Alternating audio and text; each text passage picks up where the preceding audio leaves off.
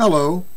Today's letter comes to us from Mac, who writes, Dear Brother Ron, having prayed very, very hard, I now put on my helmet, face guard, and chest protector, and venture into an area in which I was deemed knowledgeable in a former life.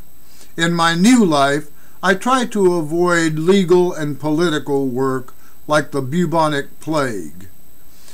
It seems to me that if an organization accepts federal funds, it must therefore be open to all. That is a great idea, and I wish that it were so, truly I do. Based on my understanding of the program, which provides federal funds for faith-based social service agencies, there is no obligation for them to cease their religious activities which assist those the organization deems undesirable in finding a more appropriate place to live. Is this right? No.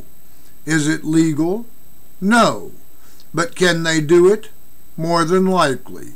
Will they lose their funding? No. The true idea behind this act was to allow religious organizations to help out with the huge burden that has social service agencies floundering in piles of cases. This has a price, and the price may not be monetary. The faith-based organization would probably insist on including some theological input into the program. To me, this violates the principle of the separation of church and state. What do you think? Well, dear Mac, I am a strong supporter of the separation of church and state, but I am also a strong fiscal conservative who believes the government should practice good stewardship. While there is much that is wrong with the conduct of faith-based programs, let me take a moment to tell you what is right with them. Let's say my family is starving to death and needs $100 worth of groceries. If the church provides the groceries, their administrative overhead will be $7, secretary's salary, light bills, etc. If the groceries come from a United Way agency, their administrative cost will be $20. Most of the difference will be in fundraising costs. For the government to provide $100 worth of food, they will spend over $300 in administrative costs. This is a very conservative estimate. Obviously, the church is able to deliver more bang for the buck.